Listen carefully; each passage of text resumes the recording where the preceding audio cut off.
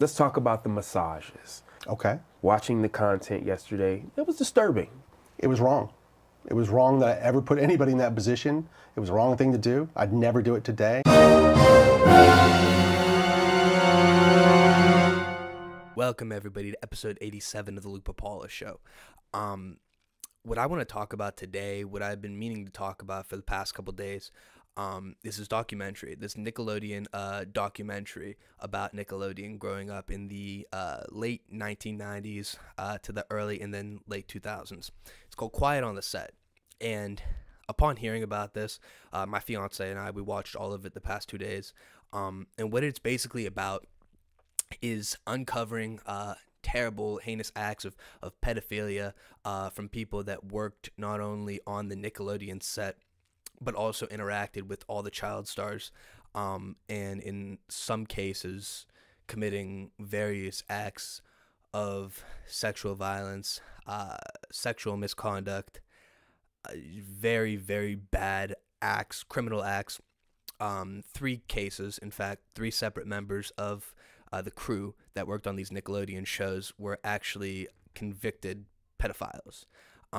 This is a real thing, and so I just want to get into it here. Might as well, right? So here it is. So this is a just an article from the Times to sum everything up. So this is Quiet on the Set, Dark Side of Kids TV, 5 takeaways. The investigation Discovery documentary takes a look at accounts of a problematic working environment at Nickelodeon. And so you see right here, the perpetrator of all of this is a man named Dan Schneider. And so if you don't know who Dan Schneider is, he was the producer of all of these TV shows, from iCarly to Drake and Josh to the Amanda Show, and so on and so forth. He's basically responsible for all of the success at Nickelodeon. And you see this in the documentary too. He, gosh, there's so many examples of just a toxic work environment that they talk about, that they attribute to Dan Schneider. There is, in the first episode, there's 4 episodes. In the first episode, there's 2 female writers, and they go on to talk about how he made them split a annual salary of that which would have been for men. He made them split it, and so they had to work for half their pay.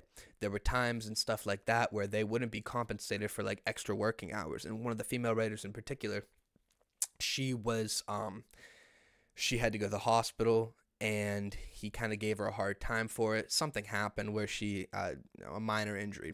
He kind of gave her a hard time for it. He, a bunch of the cast directors of the shows talk about how he would verbally berate people, sometimes fire people on the spot.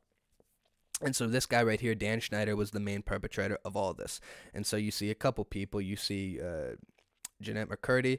You see, I forget what the guy's name that played iCarly's older brother.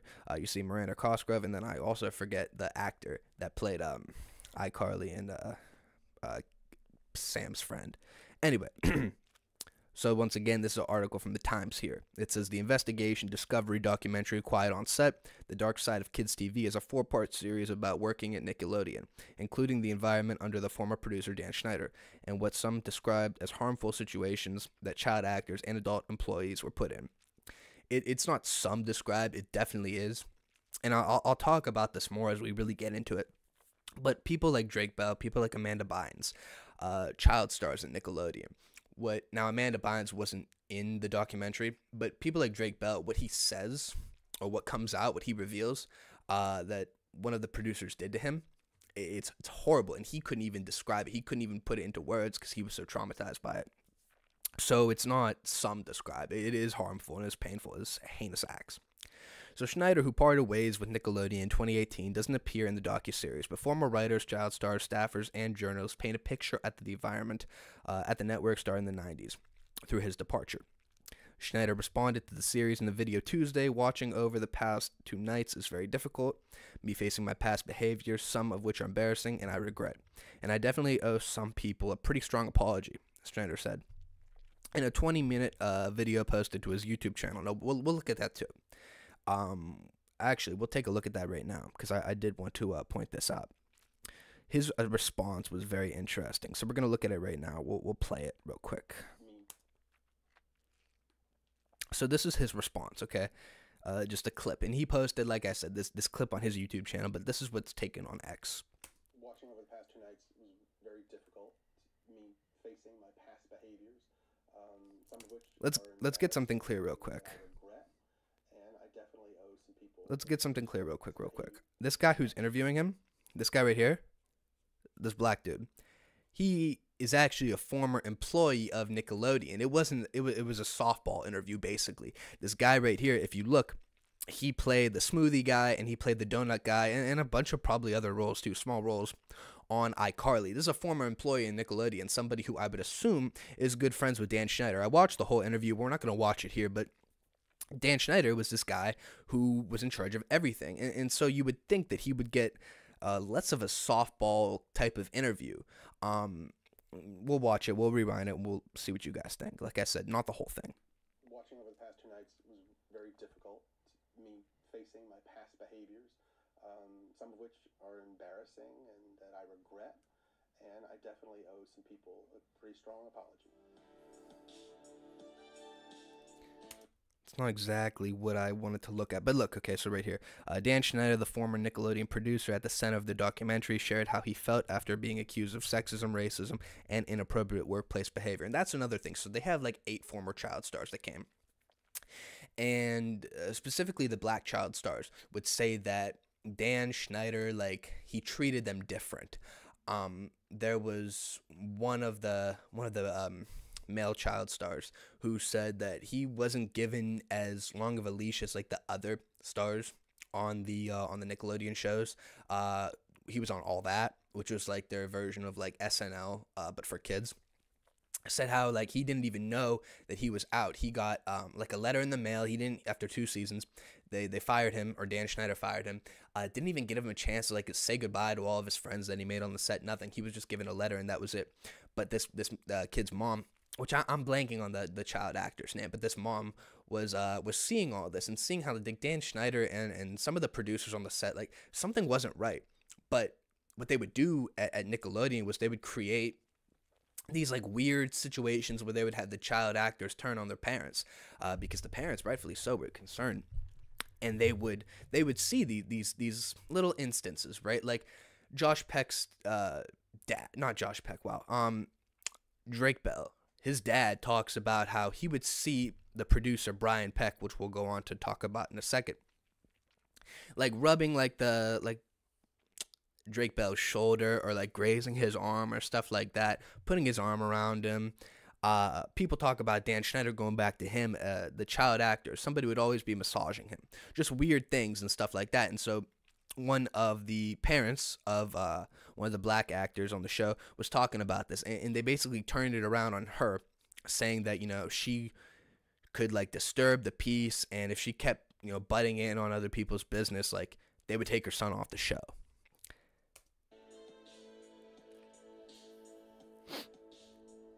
Let's see, what else does this video go on to say? Several former Nickelodeon child stars and employees also claimed he allegedly fostered a toxic work environment, as well as tormented and humiliated the cast and crew on his TV series and sets. So going on, he said this as well.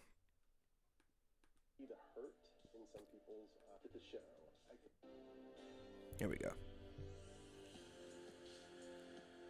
When I watched the show, I could see the hurt in some people's eyes, and it made me feel awful and regretful and sorry. I wish I could go back, you know, especially to those earlier years of my career. This is right here. A spokesperson for Schneider told Page 6 he was truly sorry for everything that happened. That's the quote. Dan expected and asked a lot from his teams. They worked long hours and consistently made successful shows. In the challenges of production, Dan could get frustrated at times, and he understands why some employees found that intimidating and stressful.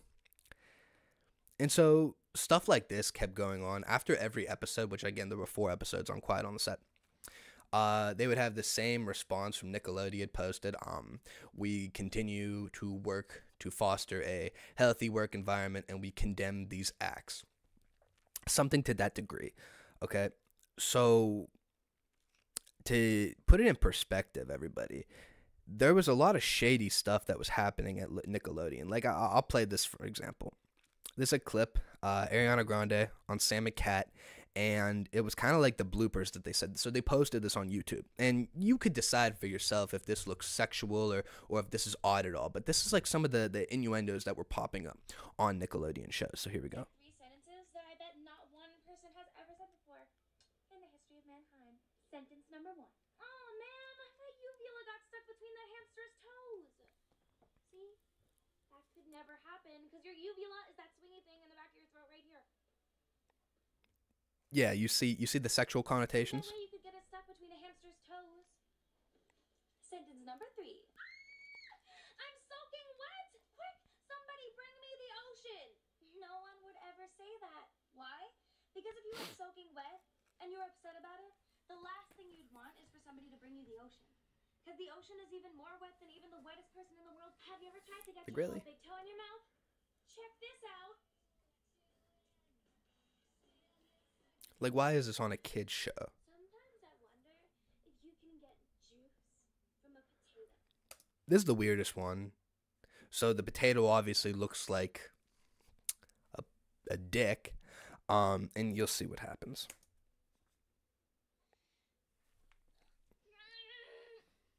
Like, really?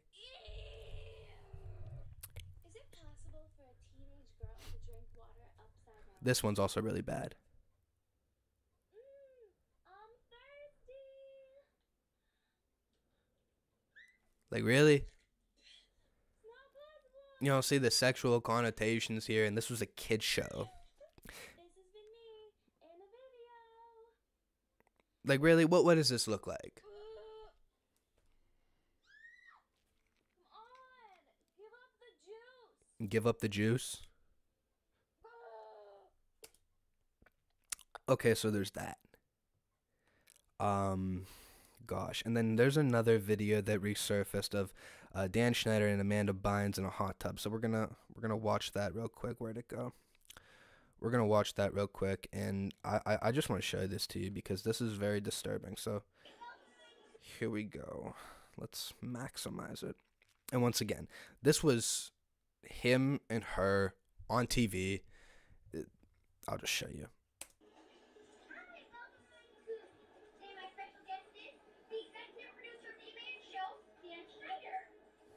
And so you see him in the hot tub with her,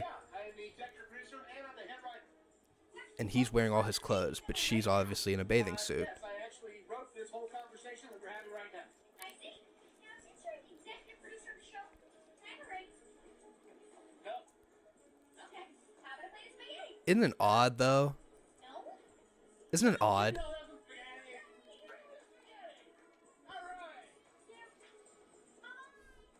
Like, this isn't weird at all. Like, I struggle with the people on the set. Like, weren't these ideas, like, in the writer's room when they pitched this? Wasn't this a little bit weird? I mean, look at this. So what are we doing today? What are we doing right now? I don't know what this is. Okay, enough of that. But, like, you see what I mean? Like, it's not normal. None of these things are normal. And it shouldn't be on kids' TV either. It shouldn't. None of this should have been on kids' TV. And so, looking back on it, it looks really bad. There's also a clip, which I wasn't able to find. But there was also a clip of Brian Peck, who they introduced you to in, I believe, the second episode, or the beginning of the, or end of the first, sorry. Brian Peck. So there's 3 pedophile, let me preface this, let me go back. There's 3 pedophile producers on the set. The first one, I forget the name, but they talk about the first producer and how he was so down to earth, all the parents trusted him, and then it came out that he was a pedophile. The one child star, which I forget her name as well, but the mother says that he would go back and forth emailing her daughter, and she thought it was fine, wholesome, because this guy appeared to be a good Christian man, as he appeared. He appeared to be this guy. One of the other child actors was saying, he would go to Bible studies and stuff like that with her and attend, would say how he loves God and is so happy to be working with all of them, and said how, like, half the week he would work for free. And then it came out that he sent a picture of his penis to this young 11-year-old child actress. And so they didn't. What's crazy about this is that the mom didn't want to do anything because she didn't want to look like a bad mother. That's what she said. She didn't want to look like a bad mother, and so she just wanted to be done with it. And so that's it. They kind of leave her at that. But eventually, this guy, it comes out that he has hours and hours of child pornography at his house, and out like pictures, a bunch of pictures incriminating him, and so he gets fired. But he was still allowed to work on the set. And then you have this guy named Brian Peck. And Brian Peck was the second guy that got arrested here on Nickelodeon for being a pedophile. And so Brian Peck was a terrible man, or is a terrible man. To kind of put it in perspective here, Brian Peck was another producer on the set of Nickelodeon. And so what you learn is that when he passed the background check, because he had no prior like accusations of pedophilia or no ties to being a pedophile or a criminal or a piece of shit at all. And what we learn is that slowly these things start to come out. So there's footage of him all the way back in like the early 90s. He's worked with the top of the top, right? And so naturally at this time he's in with the minds of Hollywood, the producers, the higher-ups. There's clips of him all the way back to when DiCaprio was a kid, when he was like 14. And he's like grazing DiCaprio's arm, he's touching him, he's hugging him, like stuff that a grown man shouldn't do to a child, let alone a child actor who's in front of the world like that. And so going back, it's easy to find these clips, but nobody thought anything of it. And so in the documentary, then you fast forward, and at the end of episode 2, it shows that somebody was molested by Brian Peck. Molested, sexually assaulted, everything. And nobody knew who it was. This person kept it quiet the whole time. And then out of the darkness comes Drake Bell. And it's like, oh shit. Mic drop moment, that he was the one that was molested by Brian Peck, sexually assaulted. This documentary was crazy. And then it all started to come out in episode 3. And so episode 2 was more like just like the culture that Dan Schneider created. He was a piece of shit boss, racist, sexist tendencies, fostered a terrible work environment. But they sprinkled in the pedophilia a little bit for the first producer, who once again, I can't remember his name. And then they kind of sprinkled in Brian Peck a little bit that he was a creep and that he was, odd. But then episode 3, they dove into all of the stuff with Drake Bell. And so then it came out that, yes, Drake Bell became like a fixture in this producer Brian Peck's life. And so Brian Peck worked on The Amanda Show, which Drake Bell, Josh Peck was on as well. No affiliation, no relation. Amanda Bynes, all that. How all these stars got their start. And so they tell how, Brian Peck worked on, the set or whatever, and how he got very close to Drake Bell in particular. And when the father of Drake Bell, when Drake Bell's dad would see this, and he was like really close to Drake. He says in the documentary, he says, I wanted to, make sure I was close to him. I was skeptical of everybody, and rightfully so. You're a parent of a 13-year-old kid at that time. And he's a big star already in Hollywood, and gaining momentum as well as a star. You want to be sure you're there for him as your parent, as the parent. And so what happened after that, he says, it's really sad, because more and more Drake Bell's dad started to realize these pedophile tendencies of Brian Peck. Nothing that was blatant, but like stuff just like you would see in the DiCaprio video when you go back, grazing his arm, massaging him, rubbing him a little bit too much, more than a regular adult would do.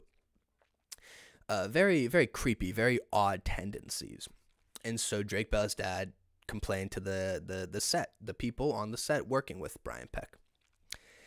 And the response was really crazy. The response was that these people accused Drake Bell's dad of being homophobic because Brian Peck was apparently gay. And they said, well, you're just homophobic if you believe that.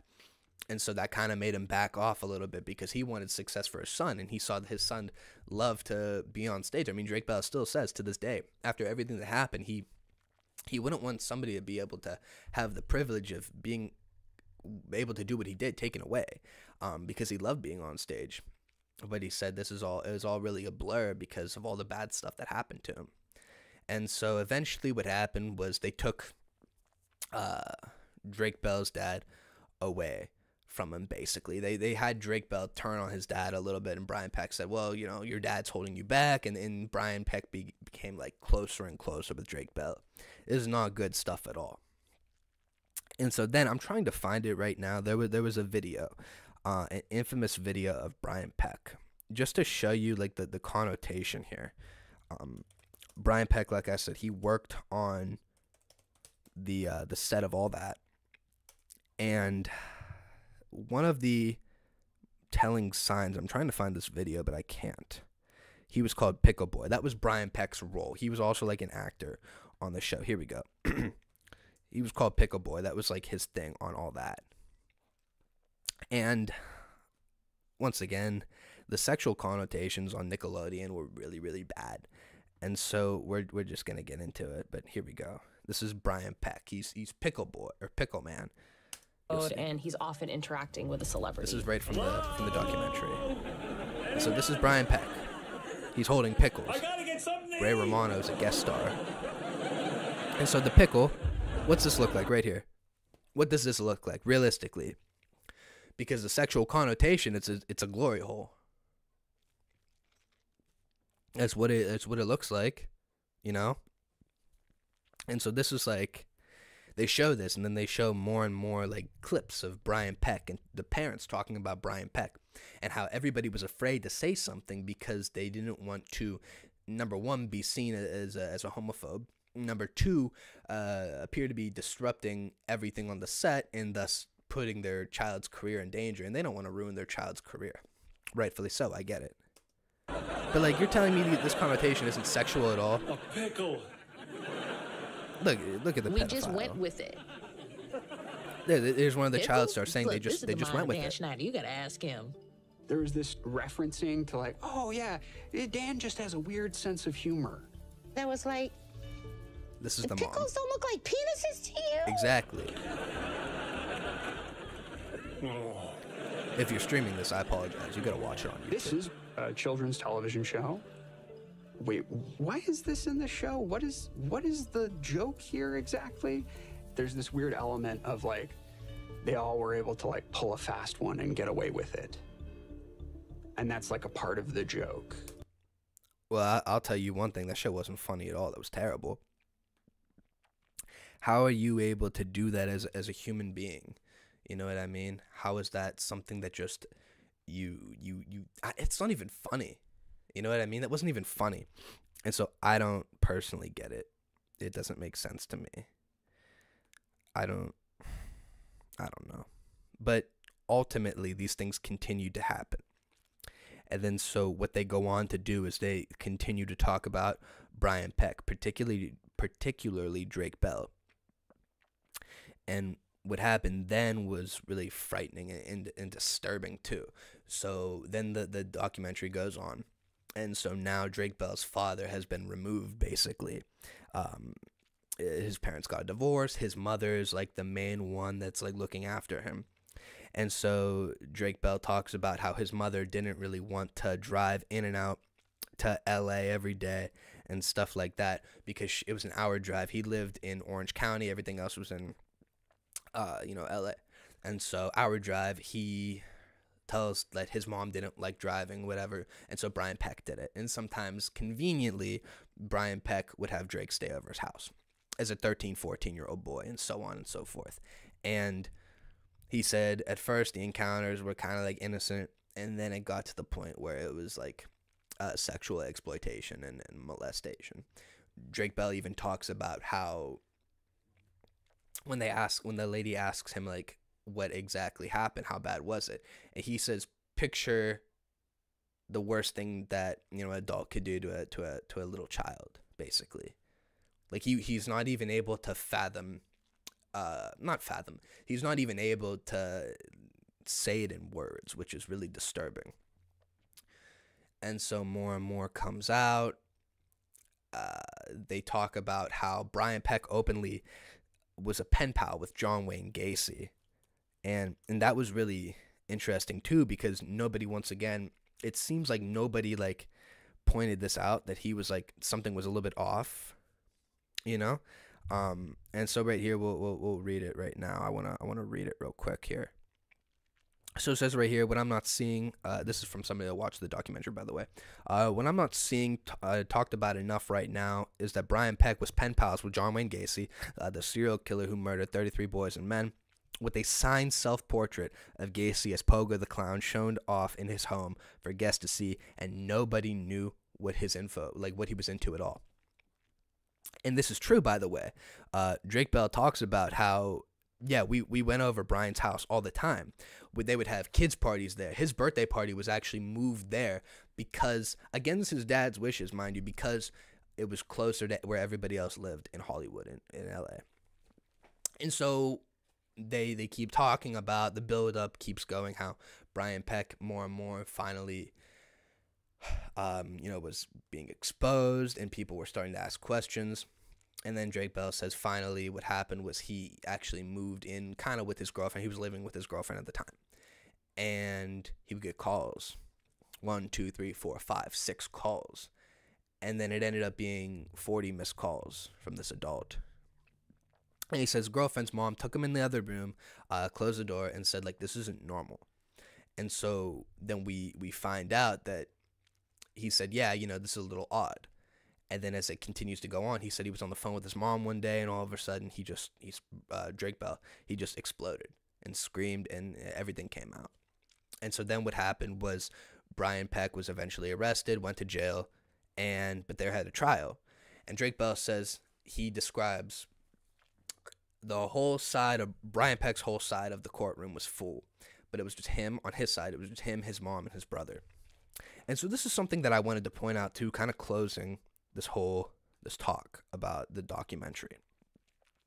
What I found fascinating too was they actually named 4 actors that were at the trial, or that signed letters. So in the documentary, when talking about Brian Peck, there were a lot of celebrities that defended him, a lot of people in Hollywood that defended him, higher ups. So we're talking about producers, we're talking about actors, we're talking about writers, directors even, because they worked with him.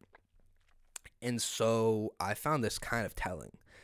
So here's a tweet of the 4 men who wrote letters of support for Brian Peck when he was 41. After it was revealed that he was raping Drake Bell from the ages of 14 to 15. Mind you, these are accusations, obviously, at the time, but I mean, it's bad.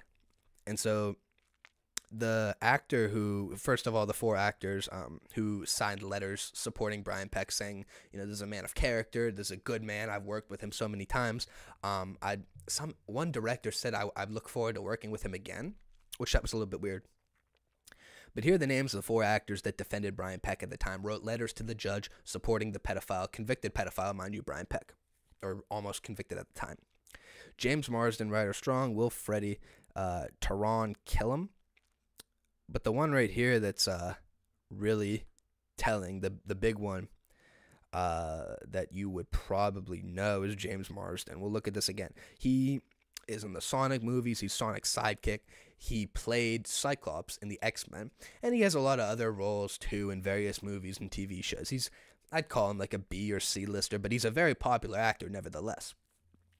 And so this guy right here wrote a letter to the judge in the case, supporting Brian Peck and defending Brian Peck, this pedophile, awful person, saying this is a man of character, this is a good man, I support him. And like, I'm sorry, that's crazy. That's is very telling, because Hollywood is not, once again, I said this last week, Hollywood is not a place of morality. It's not a place of, which is odd once again, because they talk about all the time how you need to be more like them, and you need to be living your life according to this one specific mindset, this like more or less liberal mindset, which often might have good intentions, but when practiced, it's not palpable. These things that they expect you to live by. These things like, once again, telling you don't need a gas-powered stove or you don't need a gas-powered car. Or the whole Me Too movement, which is actually brought up in the documentary too, is just really telling. Hollywood is not a good place. They try to proclaim like they're a moral people, but they're really not. It's very frustrating to see all these kids that were hurt. You know, it's shocking and it's sad. You just feel for these kids. You feel for the families after watching this whole thing. This is not. It's not a cool documentary, but it's just shocking. And so after that, there were a couple reports as well that were really shocking. Once again, it goes back to Dan Schneider. So now the spotlight's on Brian Peck. And there was another pedophile that was working on the set. He was a producer, but they quickly gazed over it. So then they go back to Dan Schneider. And the reports were that he didn't know. But ultimately in 2018, what happened was they fired him. They paid him $7 million to go away. And that was that. They terminated the relationship with him, and that was that. And so I just want to play a couple more before we're done talking about this documentary. I want to play a couple more clips of like creepy acts from Dan Schneider, because I just want to set precedent. Like, this is not a good guy. Despite what he keeps saying, he's not a good person. This is not a good guy. So here's a clip of Miranda Cosgrove trying to move away from Dan Schneider at her 18th birthday party. So here we go. Honestly, in trying to figure out what I could say today about Miss Miranda for her birthday, I come to the conclusion that what you can say is, what can't you say? Look at him, honest to grabbing God, her. I could go on and on. She doesn't want it. You could tell she's not a fan. About Miranda, but Look, putting his arm around her. And I will consolidate it to just this one thing. It's not cool. In all the years I've known Miranda, I guess 9 years now. But he's the boss. She hasn't changed. Miranda hasn't changed one bit. All those awesome qualities that she had when she was 9 years old. Okay, enough all of the that. goodness, all those smiles. So they talk about how he would fire people on the spot like that. This was not a good guy. Here's another clip that I wanted to show, or actually not a clip, some that I wanted to talk about, because this is quite shocking and quite, I don't even have a word to describe for this. And this is not the only accusation or rumor that this happened. So Zoe 101, the show, where'd it go? The show with Jamie Lynn Spears, she starred in it, and actually in the documentary, one of the stars of Zoe 101 was actually being interviewed. But Jamie Lynn Spears was on Zoe 101, like I said, she was the star. And this tweet was kind of telling, and this is a rumor. Nobody knows if this is true or not, but these are just allegations kind of just coming out. And so right here, this guy, Isaac's Army, but this is, a rumor. He's repeating a rumor. So the rumor is that Dan Schneider, former Nickelodeon producer, is the father of Jamie Lynn Spears' daughter. What? He goes on to saying she had to leave Nickelodeon because she had become pregnant as a teen. The guy said, what do you think? There's another accusation, which is also quite telling. I apologize if you're seeing this news stuff. We'll get to that in a second, but this is the big thing. And so right here, here's another rumor, essentially, but nevertheless, I mean, people have these suspicions for a reason. There's a rumor that Amanda Bynes was forced to go have an abortion because Dan Schneider got her pregnant when she was 13. 13 years old. Now, this is only a rumor, but if this is true, this guy deserves to rot in hell. This guy's a piece of shit already. But how did they cover this up? Seriously, Dan Schneider was married at the time, but the rumor is that Amanda Bynes, star of The Amanda Show, they talk about her all throughout the documentary as this talented young girl and being exploited for fame. She had a conservatorship with her parents, this whole thing, just like Britney Spears. But if this is true, if Amanda Bynes really was forced to get an abortion because Dan Schneider got her pregnant, number one, he was raping her, number two, the fact that he forced her to get an abortion, this guy's a piece of shit. And so if this rumor is true, he deserves to rot in hell forever. This is awful. This man is not a moral person. Once again, going back to Hollywood, these are not moral people. All these people are not, no matter what they try to say, no matter what they try to preach, these people are not good people. So this whole documentary, what I went to show is, it ended with Drake Bell and his dad. And he talked about everything that happened. And they've repaired their relationship. And he said his dad, his dad has his arm around him. and they're walking out of the studio, out of the set of the documentary, and he said, better years are going to come. Basically, better years are to come. And Drake Bell said, well, I hope so. And that was it. And then they once again had the disclaimer, Nickelodeon has been, continued to ensure they're fostering a, a positive work environment, whatever.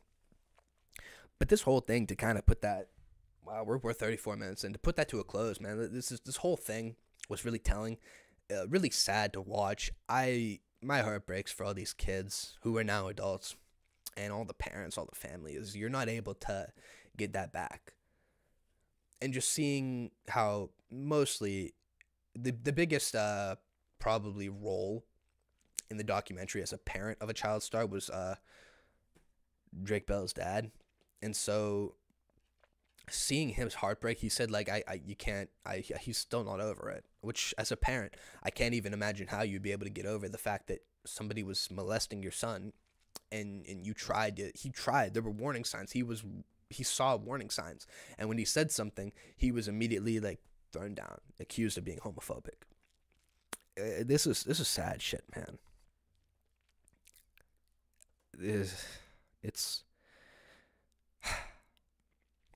It's just these people in Hollywood once again. I hate to keep bringing this beating a dead horse, but I'm gonna do it anyway. I talked about this last week. These people in Hollywood, the cover-ups, the pedophilia in Hollywood is real, and they talk about the Me Too movement briefly, about Harvey Weinstein, Kevin Spacey, Bill Cosby, right? All these celebrities, R. Kelly. How it all the stuff came out. Realistically, I feel like the Me Too movement, and I told my fiance when we were watching all this, I mean, despite the flack that the Me Too movement has caused, I feel like it's a net positive. I truly do. There are standards now, and I don't understand how this was possible to not have standards of what harassment actually is in the workplace versus what it's not. Maybe the overcorrect was bad, but I mean, I would rather live in a world where these sick fucks are kept away. You know what I mean? It's chilling. It's a scary, it's a horrifying thing. And you see all the child actors, they say, they ask. One of them was asked, would you ever have your child act? And the one actress said immediately, no, I don't even pause to think about it. No. More and more is coming out, man. More and more is coming out about Hollywood and about what really happens behind the curtains. That's all. It's really sad. Anyway, speaking of Hollywood, we are going to pivot to something else because, frankly, I don't want to talk about it anymore. We're going to pivot to something else. So there is a show. You guys are a friend of Star Wars. I'm a friend of Star Wars. Fan of Star Wars. Are you fans of Star Wars? I love Star Wars. Star Wars is probably my favorite brand, aside from Marvel, ever. Favorite intellectual property, IP. Favorite thing. I love Star Wars. And so, guys, we have a new Star Wars show, and we have a trailer. What's it called? Let me give you a little background real quick and pivot. Okay, you a fan of the prequel trilogy, Phantom Menace, Attack of the Clones, Revenge of the Sith, right? I personally am a fan. I was always a fan growing up watching the prequels. Well, Star Wars The Acolyte is coming out June 4th on Disney+. And what it is, it's 100 years before The Phantom Menace. So the events of Phantom Menace, when Anakin is a young boy, they show how he was on Tatooine, and then they take him away, right? He becomes a Jedi, whatever. So what we're going to do is we're going to react to the first trailer that came out a couple days ago for The Acolyte. I haven't seen it yet. So this should be very interesting, and I can't wait to watch. I'm amped for this because this is a crazy period in Star Wars history in the timeline that we often don't see. The High Republic, it's just so interesting. So here we go.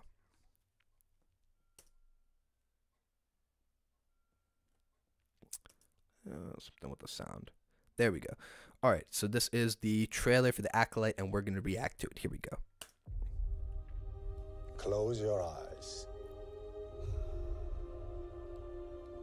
Your eyes can deceive you. We must not trust them. That's cool. Tell me what comes into your mind.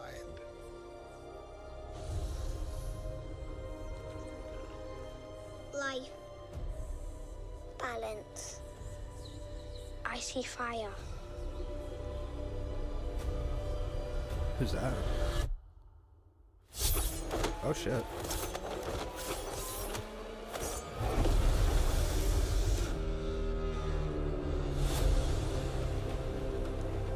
Someone is killing Jedi. Ooh, the yellow lightsaber. Oh no way! That's the Wookiee. That's the Wookiee Jedi going back. Let's go back to that real quick. We're gonna go back to that. Doesn't make sense. I wanna let you guys know that this is right here. This is what I wanted to see really. This is the Wookiee. So you guys know Chewbacca. It's the same species as Chewbacca, and so this is the Wookiee Jedi. Really cool character. I don't know much about him. I don't know much about this time. I've read some Star Wars comics, but this I cannot wait to see more of him. Let's see if he's in the rest of the trailer. What happened? I sensed darkness.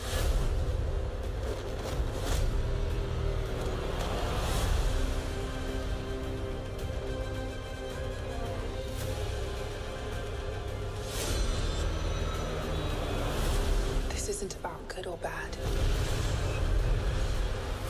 This is about power and who is allowed to use it. What is that? Oh shit. Who is that? That's cool. Oh shit. Alright. I could get down with this.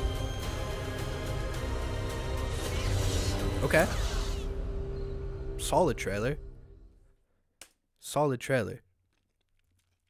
That did everything it needed to do.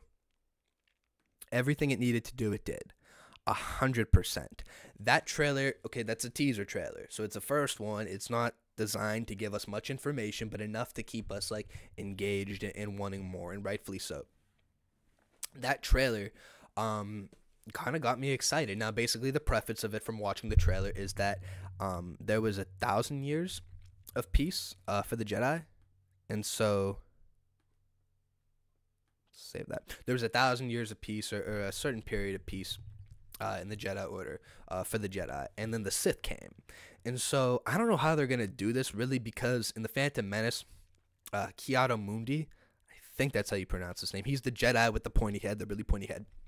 He talks about how there hasn't been a Sith for millennia. And so it'll be interesting to see how this goes, because obviously we just saw a Sith, and that was 100 years before the Phantom Menace. So that'll be interesting. Overall, I'm not gonna lie, Star Wars have been hit and miss for me recently. It has been. If we want to go since the new sequel trilogy came out, I was a fan of the first one that they did, but then The Last Jedi and The Rise of Skywalker, I wasn't really a fan of. I was a fan of Force Awakens, I will say that. I appreciate that they tried to kind of retcon things in The Rise of Skywalker, but it really didn't stick with me. Mainly in the Last Jedi. My biggest quarrel wasn't with Rey. I'm a fan of Rey. Rey's a good character in my opinion. Is she a little bit overpowered? Yes, but they kind of explained it with her being a Palpatine. Anyway, not the point. The fact that they killed Snoke off right in the middle of the Last Jedi, who was being built up in The Force Awakens as the main Palpatine-like villain. The fact that they killed him off, I remember I was there. There was years of speculation. People like made millions of dollars on YouTube speculating, who is Snoke? What is he? When in reality, they killed him off, and then they wrote him in as like Palpatine was like using Snoke as like his proxy. And so that was really disappointing to see. I wasn't a fan of that. But nevertheless, I mean, so I wasn't a fan of the last two sequels. I was a fan of Force Awakens, building it up. They killed Han Solo, which was a shock. I mean, I remember watching it with my dad and my brothers, and my dad was like, "Oh, you better not do that to me." He yelled it. You could feel the tension there. I don't like that they killed off Han Solo, but nevertheless, it was a really good movie, in my opinion. I will still watch it again. So The Last Jedi and Rise of Skywalker, not the biggest fan. It's a bunch of like cameo porn in the Rise of Skywalker, in my opinion. I didn't like that, but you know, they tried, whatever. So we go on. I love Rogue One. I think everybody loves Rogue One. I couldn't really do Solo, a Star Wars story. Wasn't really a fan of it, because it wasn't Harrison Ford. I mean, I get it. You're trying to, you know, tell when he was younger, but it still wasn't Harrison Ford, so I didn't really jive with it. Love seeing Darth Maul at the end. That was awesome. Mandalorian, I think it's obvious that Mandalorian was a huge success, right? So we're not even just gonna keep going. Book of Boba Fett, I was mixed, because Boba Fett's not an anti-hero. He's not a good guy, but they made him more of like a hero / anti-hero, when in reality he should be bad guy / anti-hero. So I'm not really a fan of that per se. But yeah, man, I watched it. It was fine. I like that Cad Bane came in there, but then they killed Cad Bane off. But then in reality, Cad Bane's got to be like in his 80s when he comes in that show. So I get it. So I was mixed on Book of Boba Fett. I'm not gonna reference the animated shows because those are all pretty good. I'm talking about like the live action. So Andor, I'm not gonna lie, Andor was really good. I enjoyed Andor. I haven't finished it yet though. I'm a late bloomer in that regard. But the episodes that I have started to recently watch, like, I'm a fan of it. I love like that period of time where like the Empire and stuff like that, they're rebelling. The rebellion really starts. Like, that's cool. You know what I mean? Just the politics of all of it. Andor's a really cool show. Ahsoka was a great show. I was a fan of Ahsoka. It's so sad that Balin, the actor who played him, died, because they could have done so much more with that character. I was a really big fan of that character, really big fan of the show. Everybody that played their part did an excellent job, in my opinion. And so now we have The Acolyte. I think that's all the live action shows. Pretty sure. Now we have The Acolyte. I mean, I don't know. People have been complaining about Star Wars being quote unquote woke, and I kind of get it, but I think most of it's like toxic fan culture. We'll see. I'm really excited for this trailer. This trailer was awesome. It wasn't. I shouldn't say that. It was good. It wasn't awesome. It did exactly what it needed you to see, right? Exactly what it needed to do. Give you a little bit, right? Somebody's killing Jedi. Who? All those lightsabers, that sequence at the end where you see this is lightsaber. I don't know much about this time period. I know it's not exactly the Old Republic that we wanted, but nevertheless, we're going to get a movie about the Old Republic eventually. So we'll finally be able to see that, which is awesome. But I guarantee that we will see at least a little bit of Yoda in it, because Yoda was alive for like 900 years. And so he might have been like 800, 700 at this time. So we'll definitely see a little bit of him, which will be fun. But then something's been going around too about the creator of The Acolyte. I think it deserves some attention, in my opinion, which, you know, take my opinion with a grain of salt. It is what it is in that regard. But it's going around about the creator. When I saw Frozen as a grown up, it's going around about the creator of The Acolyte, and so I think this does deserve attention. So everybody knows the account and wokeness on Twitter or X. It says right here, LGBTQ plus activist Leslie Headland is the new director in the Star Wars franchise. Her goal in the film, to make it LGBTQ inclusive and similar to Disney fairy tales. And so I guess that she is the director of The Acolyte? I don't know. I'm pretty sure she is. Anyway, let's see what she has to say here.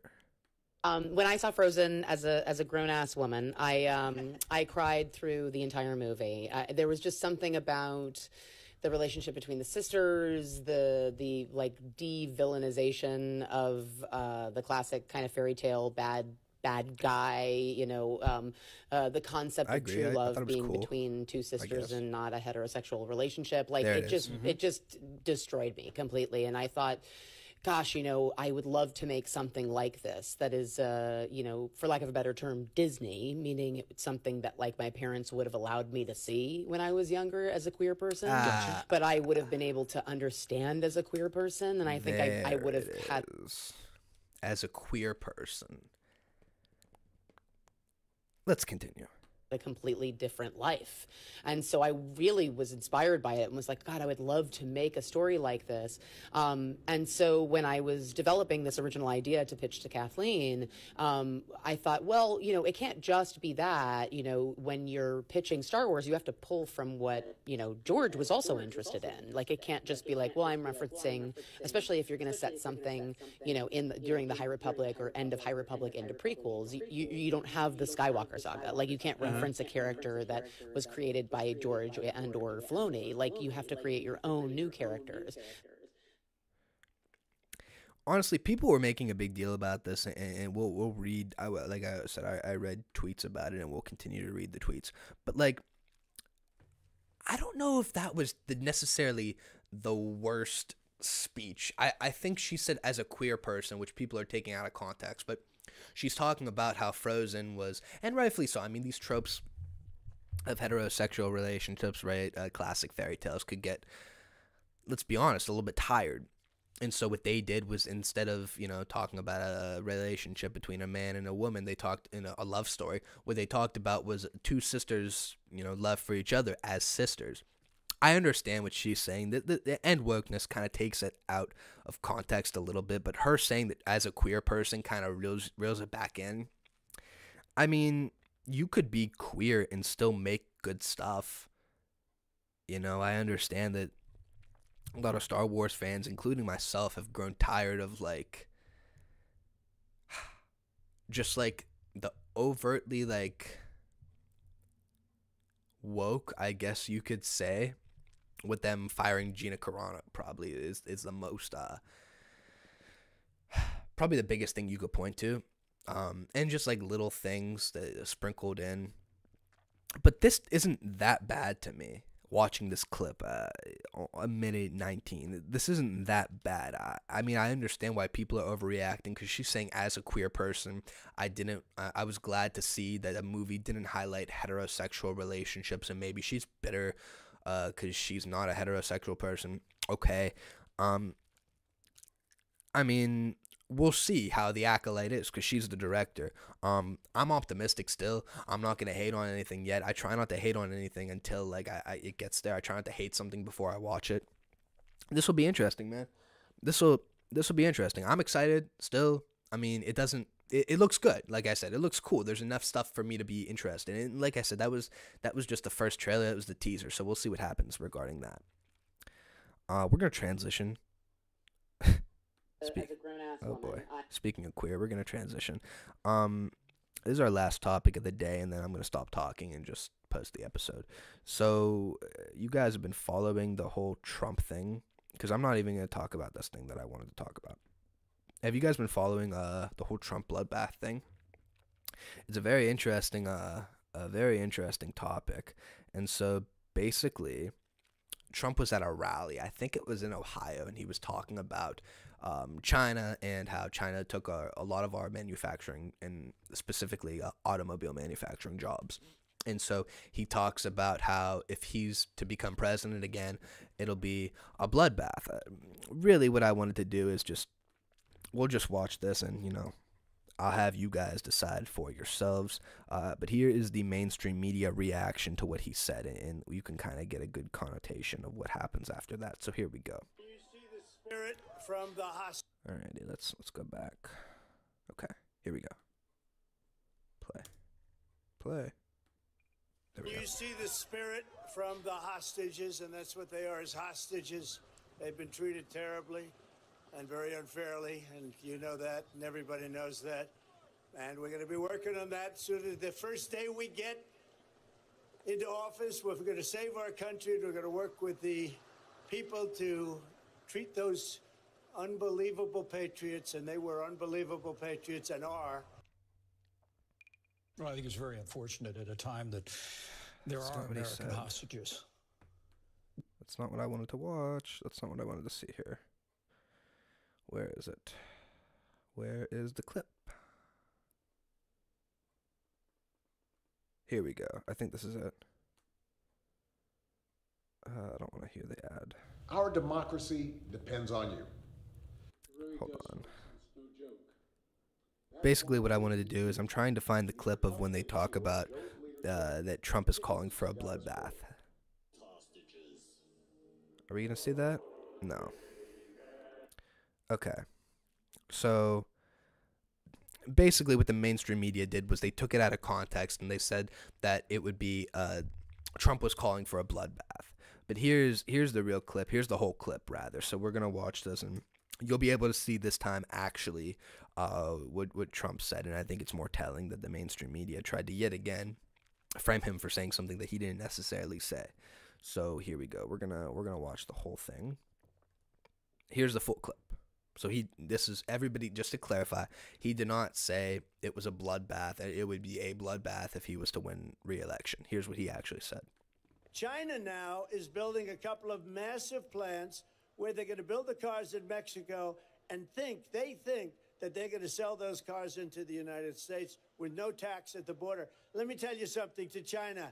If you're listening, President Xi, and you and I are friends, but he understands the way I deal, those big monster car manufacturing plants that you're building in Mexico right now, and you think you're going to get that, you're going to not hire Americans, and you're going to sell the cars to us. Now, we're going to put a 100% tariff on every single car that comes across the line. I don't know if that'll work. And you're not going to be able to sell those cars. If I get elected, if I don't get elected, it's going to be a bloodbath for the... Okay, they cut it off right there. That's where the mainstream media cut off. He said, if I don't get reelected, it's going to be a bloodbath. But let's finish the clip. Oh, that's going to be the least of it. It's going to be a bloodbath for the country. That'll be the least of it. But they're not going to sell those cars. They're building massive factories. A friend of mine, he's talking about an economic bloodbath. Not that it's going to be a literal bloodbath, an economic bloodbath if he doesn't get back. That's what he was saying. Walk across the street. In that way, he's like Biden. But for building a plant, he can do the greatest plants in the world. Isn't that what he's talking about? Okay, so the mainstream media were caught once again. You want to call it propaganda. You want to call it a half-truth, whatever. But once again, it is very clear that they're taking his words out of context. So MSNBC right here. Here's the tweet from that, right? So they tweeted an article. Trump says there will be a quote-unquote bloodbath if he loses the election. But the community notes. Community notes said readers added context they thought people might want to know. Donald Trump was talking about the automobile manufacturing industry and potential economic turmoil, not political violence like everybody in the mainstream media was saying. It's very interesting. So I want to point something else out too. Naturally, right, people came to the defense of Trump. And some even mainstream media figureheads were pointing out, like, you guys took this out of context. One person in particular was Stephen A. Smith. And here's what he had to say about that. Here we go. There was a website called The Spun that released an article about me. Hold on. And when I responded and tagged Elon Musk's video, here we go, that released by Elon Musk on a speech that Trump was giving the other day. Here it is. And when I responded and tagged Elon Musk's video, here is what I said. Based purely on this video, if it is accurate, then it would be true.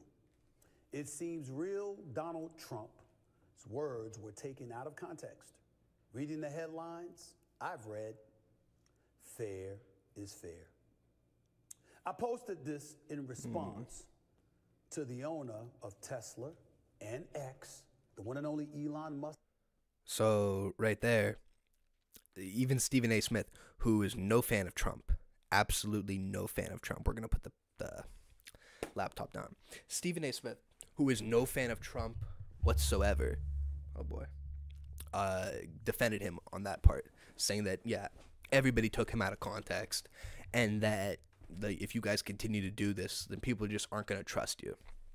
And so that's true. It's been an hour, and I'm done talking. My voice hurts. It's a little bit much now. My head hurts. I've been wearing these headphones for too long. I didn't adjust them before I started recording. It's been a good hour. Hopefully people watch. Please subscribe, by the way. Everybody, please subscribe. I need it. And yeah, we'll see you next episode. It's been a pleasure as always. So we'll see you.